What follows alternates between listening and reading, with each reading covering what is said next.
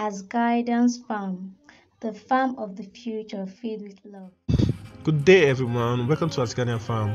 If this is the first time of viewing this channel, please don't forget to like and subscribe to our channel. So today we are going to be discussing about Musa paradiasca, aka known as plantain. As you can see, here's the plantain tree or plant. At the top right hand side is the bunch of bananas or plantain, Which is the fruit of the plantain, and at the tip of the bunch contains the main flower. The main flower contains no reproductive organ unlike other plants. The main body of the plantain is called the apparent trunk, which supports the whole fruit and the plantain itself. Unlike other plants, plantain have no seed or female flowers which can be used to propagate them. Rather, its suckers are used as a means of propagation. Here is the diagram of the plant and its fruit. There are three major ways to confirm if the fruits are ready for harvest. 1. The dark greenness of the fruit. 2. The yellowness of the fruit. 3. The dryness of the flowers.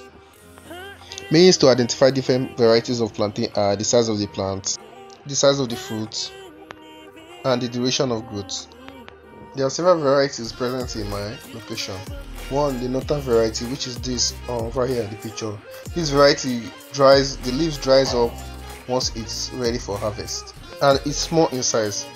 Here we have the southern large giant variety, which grows about 8 to 10 feet high, and the fruit are massive. The only shortcoming here is that it takes longer time or duration to grow. Here we have the shorter breed, which grows about 6 to 9 feet tall. Its fruits are quite scanty compared to that of the southern and the northern breed. The major diseases that affect plantain are fungus disease, e.g. comb dry rots, leaf spots, crown rots, etc. The major pests are birds and weevil. Irrigation is a major part of plantain production to ensure maximum yield. Please don't forget to like and subscribe to my channel. If you want to support me, head to my Patreon page down with the link below.